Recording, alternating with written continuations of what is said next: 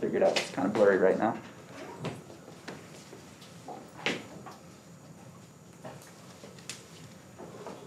Stop writing or start writing. Get it. Okay, so first, there's roughly two kind of distinct sections on the test, depending on how you think of it. So, first way to think about it is in terms of question format.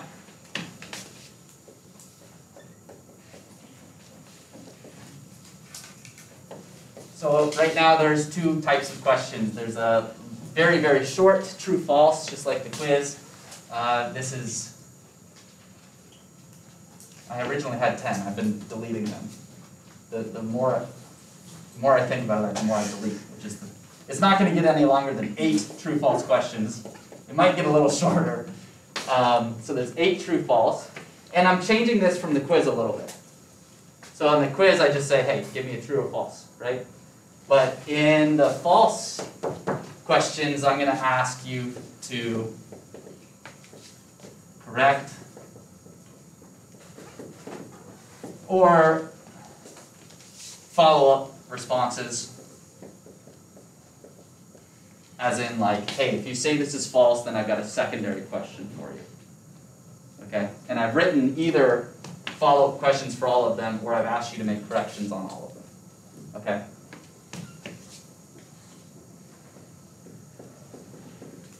On some questions, it doesn't make much sense to just say give a correction, because it's like you would change the word is to is not. So, it is, yeah. So it's 8 true false, and then the rest, which is, at the moment, 7. So I'm going to put like asterisks here again, at the moment. Like I said, I've been deleting these, and I probably will delete 1 or 2 of these. So no more than 7. Short answer.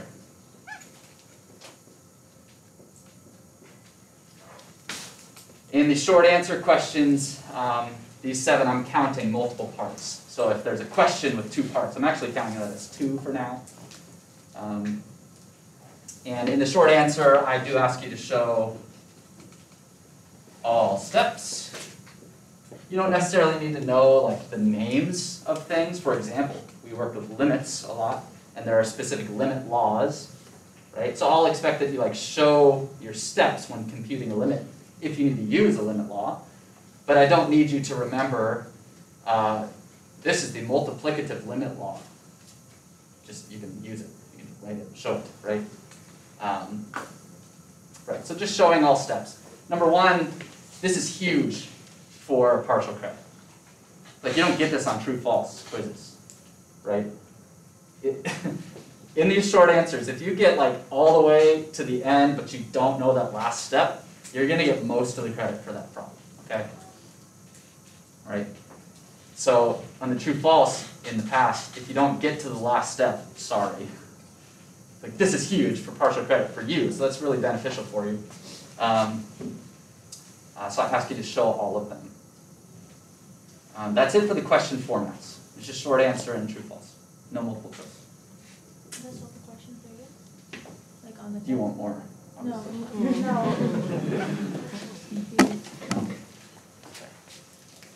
You know what? It's still not even in focus, so I'm going to just try and move it. Yeah, that's it.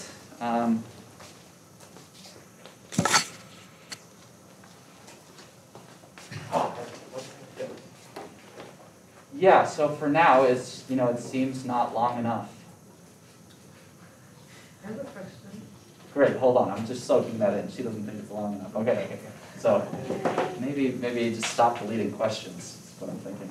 But I want to give you time to think, right? If I give you questions that you can answer in like 1 or 2 steps, that's what these are for. So these questions are not questions that you should be able to solve in like 1 or 2 steps. So I want you to think about it. Because I know teachers usually give like 40, 50 questions. Yeah, so goodness gracious. That's it. Those teachers. Memes. No, I'm going to do this. I'm going to shoot for you needing to be here for like 20 to 30 if you know exactly what to do on every problem right away. If you don't, you're going to sit there scratching your head for like at least 5 minutes per scratch of the head, right? So that's 35 extra minutes if you scratch your head on 7 of them. Is that okay? Not okay. Some people say no. That's the way it's going to be. Other question. Who was that? Oh, me. Yes. Do you feel like we need a calculator? Okay, great question. So someone came in before during office hours and asked if they could use a specific calculator. I said no, they couldn't, because it's a graphing calculator. You can't use graphing calculators. Okay, that's throughout the whole course. You can use scientific calculators. Okay, so long as they don't have like a big screen where you might possibly graph something. Can I borrow that for a second? You can use scientific calculators. It's totally fine.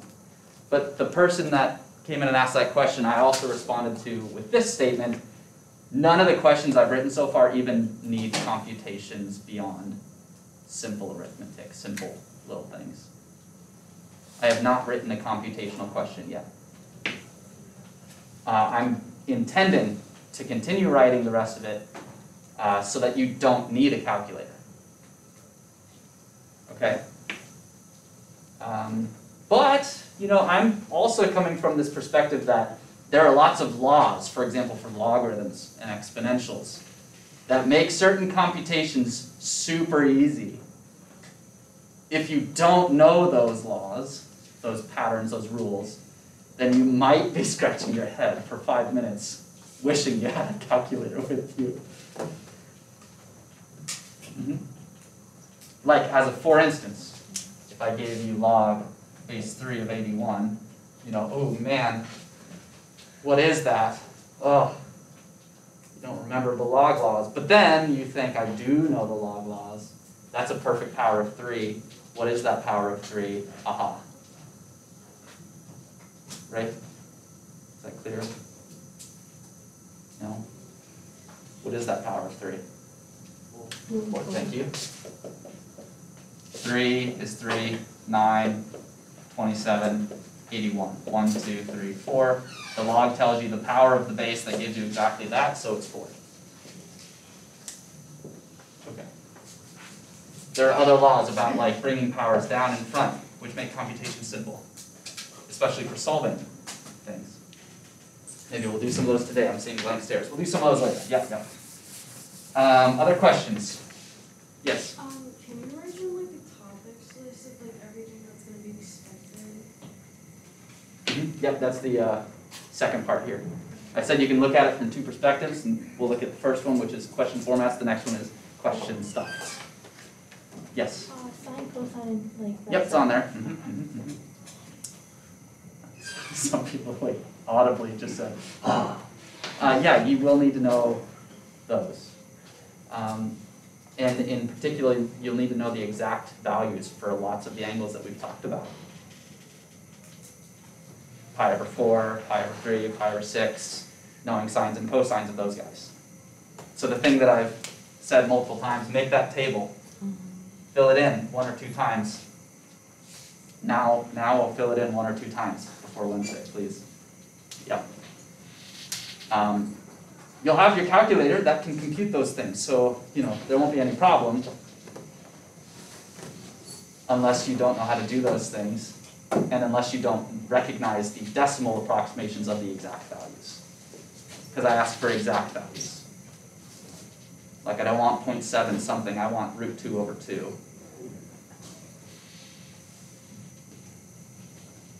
I don't want 3.14, I want pi. Yeah. That's not so hard, right? Just make some flashcards. We all learned our multiplication tables back in pre-calculus.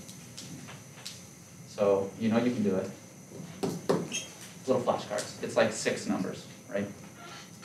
Root 3 over 2, root 2 over 2, 1/2, 1, 0. Oh yeah, the last one's undefined, right? So that's not a number. 5 numbers and an undefined number. So just correlate where they go to. You can do it.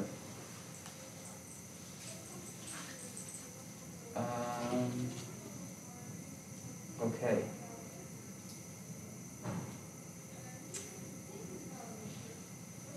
Okay, I think that's it for this. So I'm ready to move on to like what types of questions there will be.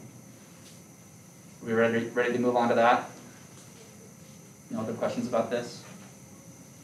Okay, you'll have all of class time when you come in. You can come in, I'll pass you the test. you'll take a seat, and you'll have the entire time. Okay? And I'm not shooting for you to use the whole time. I'm shooting for you to be here for half of that time or less. But I know that's not going to be the case, so I'm trying to make it not as exhaustive as you might have thought. Okay, I'm going to stop this and then I'll restart it, and I'll post multiple videos, by the way, on YouTube for your review. So I'm going to also start and stop it from section to section so that maybe you can get specific, review types.